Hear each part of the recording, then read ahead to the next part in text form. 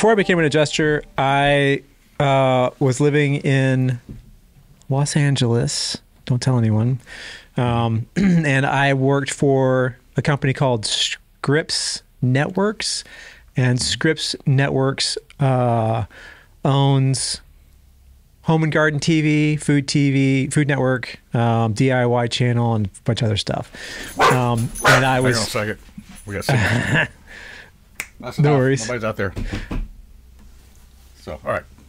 And I was an associate producer. I did video production stuff. And so I'd been in video production and broadcasting, kind of at the broadcasting level for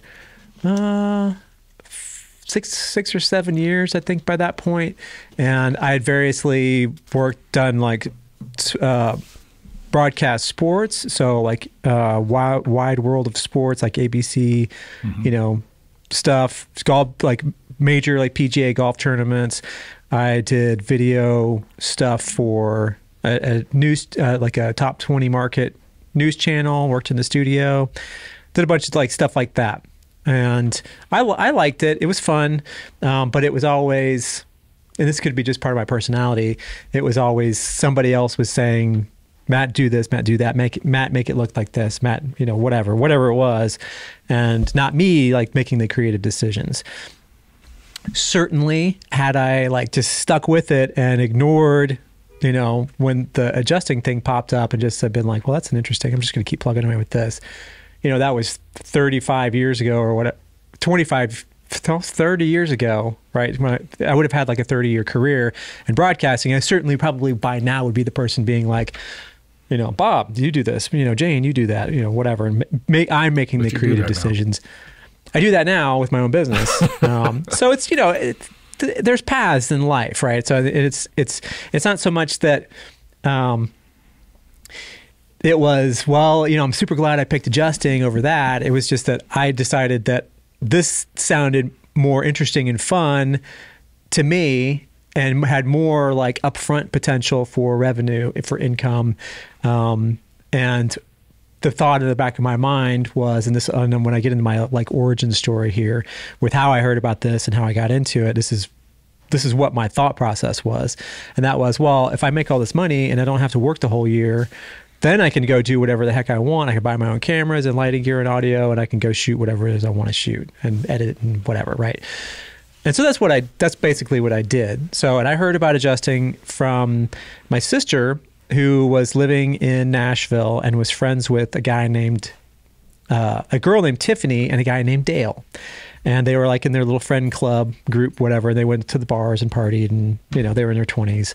And Dale's dad owned a IA firm called Pacesetter, which Dale and his brother now kind of run. And my sister credits herself with getting Dale and Tiffany together. Dale Brassfield and his wife Tiffany they're married now. I actually saw them at Elevate a couple weeks ago. But she told me, she's like, hey, Matt, you know what you should do? Because we're having a conversation about work or whatever. You should do what my friend Dale does. He goes out on these hailstorms all summer long and makes $75,000 and then goes and plays the bars the rest of the year over the, you know, because Dale is a songwriter and he sings and plays, and he's very, very good. He actually performed at a Pacesetter Claims Conference that was maybe 15 years ago. Gosh, was that long ago? Anyway, oh man. So that's how I heard about it, and I was like, well, that sounds kind of way too good to be true. Tell me more about it. Let's, you know. So I looked into it more, made some phone calls, whatever. Went to Vail National. And at that time, like really the only adjuster training school that was there, veteran adjusting school wasn't around.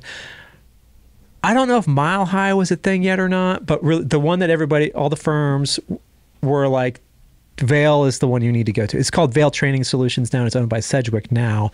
But back then it was Vail National Training. And you couldn't just like buy a course and go do it and then just pay for it. You had to be sponsored by an IA firm, right? So I was sponsored by Worley, who I never ran a claim for until like my very, very last ever storm or last ever claims assignments was with Worley. That's a whole other story. Right. So I went and did that. I think it was a 3-week program, and it was in Mechanicsburg, PA. and went with a buddy of mine, his two brothers, and their dad, and we all, had little hotel rooms. The hotel was $20 a night, and it was just like a little mom and pops. This is how like inflation's a thing. I was total sidebar here, but I was looking at like today's numbers, like dollar amount versus like 22 years ago or whatever. I made my first $100,000 in 2003 at $114,000. In today's dollars, that's $250,000.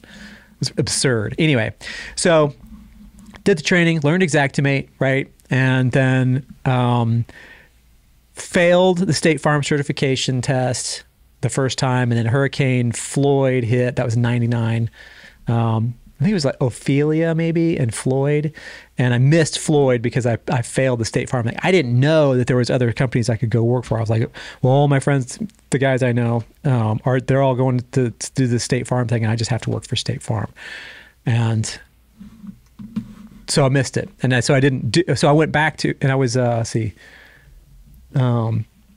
stayed in LA, kept working at Food Network. I worked mainly for Food Network. And then the next spring rolled around, and my buddy called me. He's like, hey, I just got a call from Pilot, and they're sending people to Chicago for a big hailstorm. It was a huge, it's like one of the most expensive like storms up to that point. And I think it was the most expensive hailstorm of all time at that point.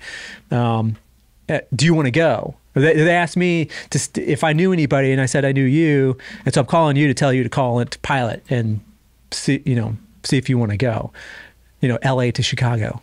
And I was like, okay. So I called in and basically talked to the dispatcher, because he's like, you don't have any experience. They're like, well, yeah, but I went to Vail, and I really want to go. I could be there. I'll leave as soon as we get off the phone. She's like, okay. Right. State Farm has a rule, or at least they used to, where they needed to have 1 or 2 or 3 new people deployed on these big events, because they wanted to keep training up and developing new people. So anyway, so that was me. So I jumped in the car and I drove 36 hours. Well, back up one step here. I walked into the executive producer's office at Food Network and quit. I gave him like 1 minute's notice, and he about he flipped his lid, and I got an earful. Not a good. You'll never work in this town again. But it's basically what he said. And so I was like, well, I mean, I just got, and in my mind, I'm like, I got to do this, because I was doing like Dave Ramsey's like debt snowball right then. I was like, and I was hyper disciplined on this, and was like, I made $459 a week, my take home part, and I had it all budgeted out perfectly, where I was paying off these stupid things that I bought when I was in college or whatever, like an old iMac that, I defaulted on it, and it's just dumb kid stuff. I don't know why we give young people credit cards. Anyway, whole other story. So, and I'm like, but I know it's going to take me 18 months to pay this all off using this method if I stay here, but I might be able to pay it off this summer. And I did, by the way. I paid off everything that summer. And so I was like, I gotta go. I gotta take care of this, right? So I left, jumped in the car, drove all the way to almost straight through. I stopped for a few hours, like 4 hours. Let's see. I think I stopped for 4 hours once and slept. It was stupid. Anyway, pulled into Chicago, drove straight to the State Farm claims office. I'm wearing like a Hawaiian shirt and like, board shorts and flip-flops. And I walk into the office, and it's a State Farm office, right? And so everybody's wearing red shirts and red polos and khaki pants. And I just kind of like step in, like, I'm here, you get everything, we can start this thing. Yeah, exactly. And all the conversations like stop, and everybody looks at me, and then goes back to their conversations.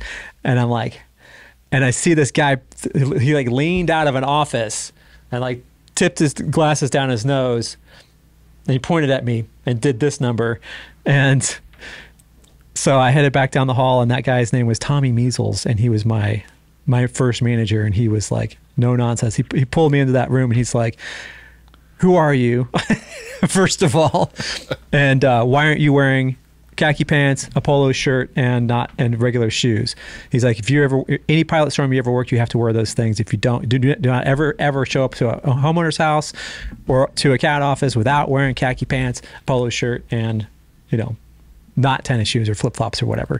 Yes, sir, yes, sir, yes, sir. Grabbed some supplies and grabbed my claims, and then that was my first storm. And I vowed, that storm was so stressful that I vowed that I would never do claims again when I was driving away from it. As an adjuster, you need to know more than just how to read an HO3 policy and how to sketch a 3-level house in Xactimate. You also need to know how to tell hail damage from wear and tear on composition shingles. The #1 resource for damage identification books, trainings, and certifications is Hague Education. Not only that, but they provide building inspection and desk adjuster trainings and certifications as well.